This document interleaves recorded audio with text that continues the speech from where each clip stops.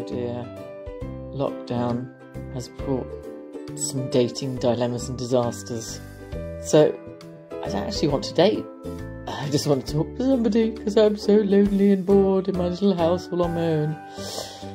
But God, this is funny. So, I tried Bumble. I don't know what I'm doing. I just hit buttons. Hit buttons, see what things happen. Normally, with computers, you can go back and delete stuff. Not with Bumble.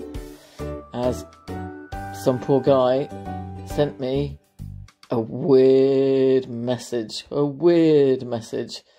It came up like a little circle, and all I could see was like a big man with a huge moustache type thing trapped in a tiny little circle. I couldn't work out what it was. It was on my Bumble chat. It was disturbing. That video is seriously fucking weirding me out. It's like a man trapped in a goldfish bowl with a big gay moustache. I don't know how to delete it. I can't look at it. It's just freaking me out.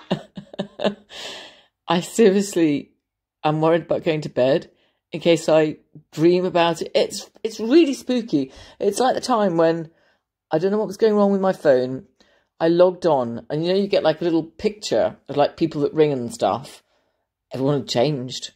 So like my gay best friend was a giraffe. No idea why. My ex wasn't my ex. It was actually a photo of another ex. A much better looking one, obviously. And then my picture came up. And it was an animation. It was this little, meant to be, I presume, like a cute kitty cat. But it was the most fucking scary cat going. It was like, bah, bah, bah. And that was me. Honestly, I thought there was like some weird demon had taken over my phone. It was really disturbing. But this goldfish bowl, the Bumble goldfish bowl, is bad. Be careful. That video is seriously fucking weirding me out. It's like a man trapped in a goldfish bowl with a big gay moustache. I don't know how to delete it. I can't look at it. It's just freaking me out. I warn you guys, if you're going to bumble and have a fumble, look out for the goldfish bowl.